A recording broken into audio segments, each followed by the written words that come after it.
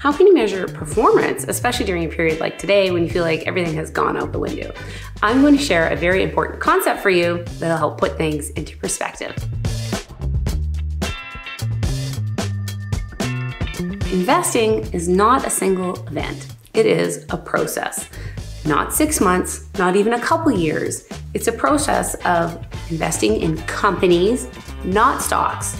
Stocks are the vehicle with which you purchase the companies, and you're watching the companies grow and watching their earnings grow over time. And sometimes this process can take decades. It's not a short window of time where you're looking at either extreme highs or extreme lows. It's really hard to remember that when you're experiencing volatility in your portfolio. Building wealth or building a portfolio to support you in retirement is based on a long period of time. It's not built on extreme events. This is why staying invested is so important.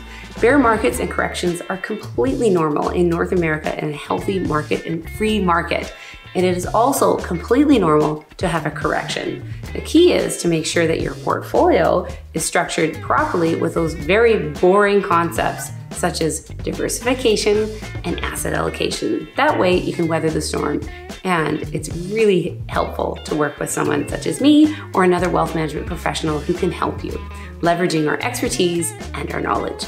I'm Hilberry. Thank you so much for listening.